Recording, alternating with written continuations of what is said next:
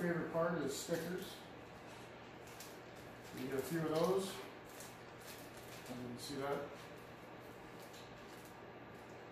License plate cover. Instructions. Your boots.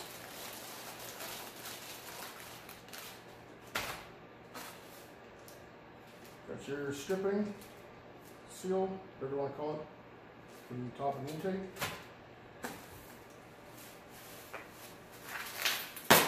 Filter. And I got the oil filter.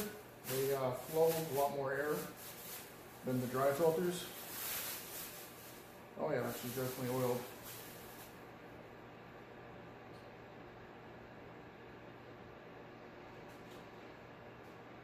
See the residue all over it. But they come pre-oiled, so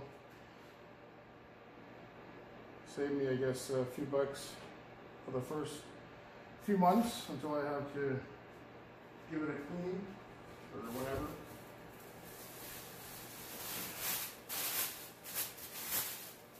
Here's your tray and box, whatever you want to call that. This one I got is designed to, it'll be sitting on on top of the stock air box, so it clips on both ends, and it'll sit like this. Filter will be inside here, pointing down towards the air duct on the factory box, which I'm going to be taking that box out and opening up the airway coming from the bottom side of the fender here, along with the one that's on the outside of the fender.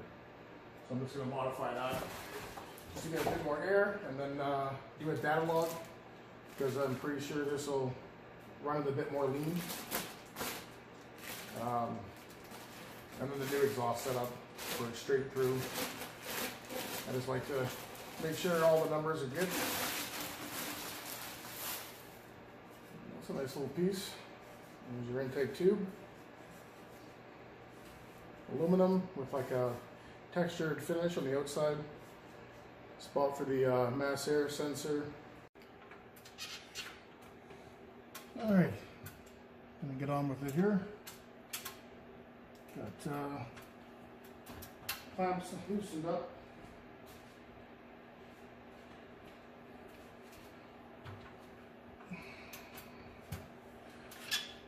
And just going to remove the mass air sensor. I'm just going to take it out as a whole versus the clip. If I can, I've got it clamped on here. Just going to put that over here in a safe spot. Maybe up on that rag. And then everything else should pop out.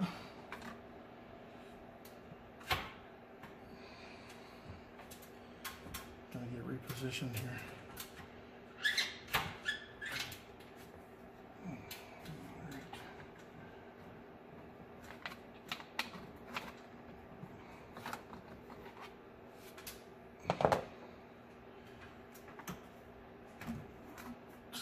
Those in. Get that off. Can't see this one. Oops. It's a little tight, but not that bad. So once you get that off,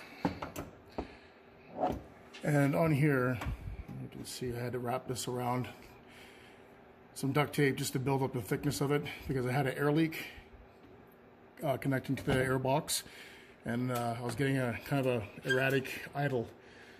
So whenever you're doing this, make sure you got everything sealed up nice and tight so you don't run into those issues. Take off the coupler.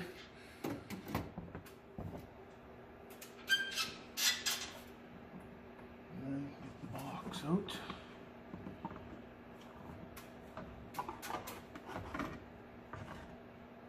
Okay, I won't be needing that anymore, so I'll just put that there for now. This is the one of those reusable K&Ns, or it is, no, sorry, this is the AEM, one of the dry slow filters. I'll put that over here for now. Alright, so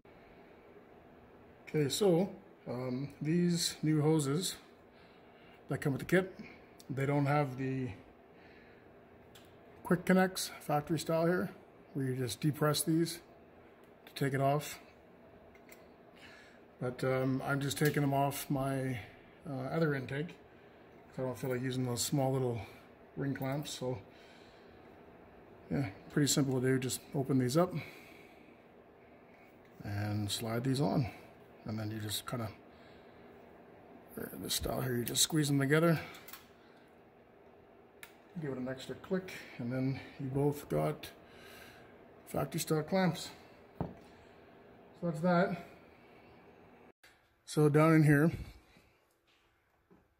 I opened up the hole in here, which was blocked off, and then drilled out a bunch of even holes all the way along here to bring up the air from the bottom, and kept that nice and clean. Looks pretty good.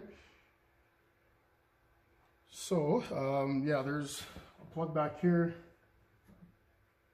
plug here, and one on the outside that has rubber that it snaps into.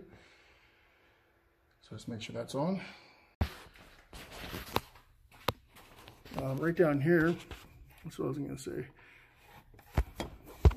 There we go. I got a piece of metal, use the factory screw, and also a factory screw right there just to catch the outer edge of here, because the whole thing was just really loose. It's a really crappy design. I'm not really happy with that. Their other designs have four tabs on each corner here, just like the factory, and they used to bolt in, but they changed the design for some reason. And yeah, it's kind of silly.